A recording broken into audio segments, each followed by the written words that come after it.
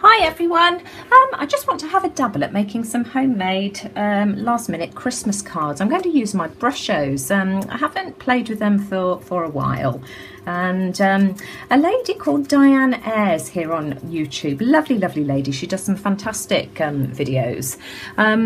Did some cards a while ago, and she also recommended somebody else here on YouTube, and I can't remember the name of the lady, but she was doing some lovely cards using glossy cardstock and Brushos, and I thought, oh gosh, I must have a go. So so there we go. But I've sprayed some of my turquoise Brushos down on a piece of parchment paper. I've sprayed it with water, and I'm just going to dip the turquoise into the cardstock, and then I'm just going to put it to one side and let that dry. I'm going to do the same again. I'm going to do two of each. I probably won't get anywhere near as much of the Brusho on this one here, but that's absolutely fine. I'm just going to use up what I have, and I think it's quite nice actually that they both do give, they're both quite different in terms of the background. So I'm just going to grab a baby wipe now and just mop this up, and then I'm going to do the same with a different colour. I want to do this with purple, leaf green and some scarlet as well. So let me just mop that up a minute.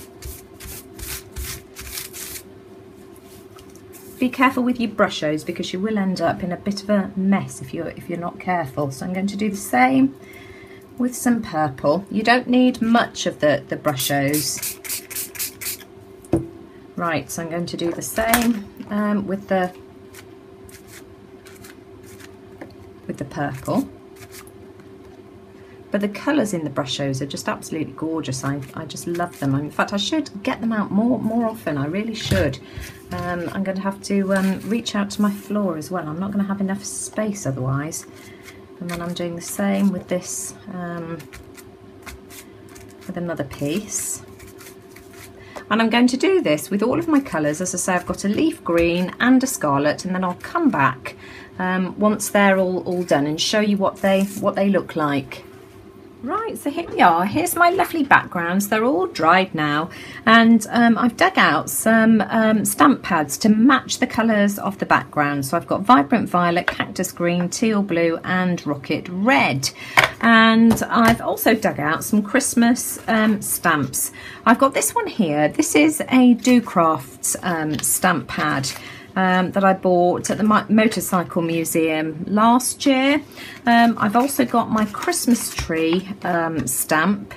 You've seen me use this one before. In fact, I've used this on its side for my Flamingo art journal prompt page, but that came with a load of individual snowflake stamps, which again you've seen me use before, and then I had from the scrap store last week the snowflake stamp that you saw me use in my wrapping paper, and people have asked me where this came from. I think this is a Do Crafts stamp, but I got it in a whole set. Let me just show you. That's the snowflake stamp, and it came with the little mini Christmas tree that you saw me use for my wrapping paper. This little tag stamp here, Christmas wishes, some snowflakes, let it snow with love. And that came with this one here, let it snow, this big banner, in a set for £2 from the scrap store. I also got this stamp here, this wooden stamp, and so I did quite well when I was there. But this is the one I want to use for the time being. So let me just have a clear away and then I'll come back. Right, I'm going to start off with the purple backgrounds, and I'm going to load up my stamp with the vibrant violet stamp pad. Sorry about the banging, but I just need to make sure that I've got plenty of ink on this here. And then what I'm going to do is I'm going to lay the card down on the stamp like so, and then I'm going to bring in the parchment paper that I used before, and I'm just going to press down just to make sure that I get a really firm image. There we go. So that's what it looks like, and I'm going to give that a quick blast with the heat gun, and then I'll come back. that's how the card looks now, and now I've grabbed some of my archival ink in black, jet black, and I'm just inking up my Christmas tree stamp. Just want to make sure that I've got that inked nicely all over, so that I get a nice firm image. I'm just going to wipe away any of this excess here because I don't want that getting in the way. There we go. And then I'm just going to stamp. I'm going to stand up and do this to make sure that I get this in the right place. So that's what my card is looking like, and you can see that it hasn't quite taken in the middle here. So I'm just going to go over with my Pitt pen here and just fill in the gaps. There we go. And then I just want to add a pot, because at the moment my Christmas tree is suspended in thin air.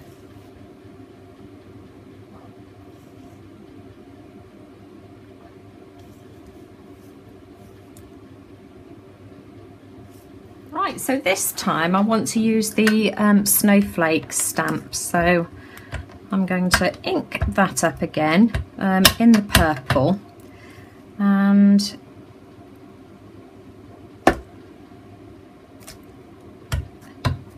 it's not quite wide enough to do the whole of the card, so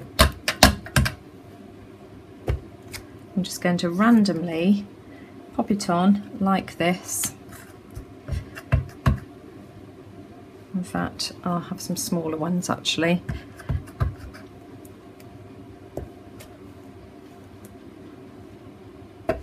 There we go. So that's the background for that one there. And here we go. Here's my finished cards. I've mounted them all on coloured cardstock, and I used this pack from Lidl. I bought this a couple of years ago, although I did see it in there the other day. I think it was £1.99, and it's a mixed pack of coloured cardstock. It's really nice and thick, and a really good size as well. So I've inked around the edges of the images first, the glossy cardstock, in black archival ink. Before I've mounted it on my cardstock, I've used the red score tape to attach it, and obviously cut the cardstock to size. So let me just whiz through these. Some of them I've had to trim slightly. This one here, the snowman just got lost on the larger size card, and so I cut it into a smaller piece, and I think that's really dinky and really cute. That's one of my favourites actually. And this one here I didn't stamp symmetrically, so again I've trimmed that one down. All the others are the same size. Some of them I've left plain, some of them, you know, I've stamped images on, and where they're not quite symmetrical, I've just used a Merry Christmas in my own handwriting. But here they are.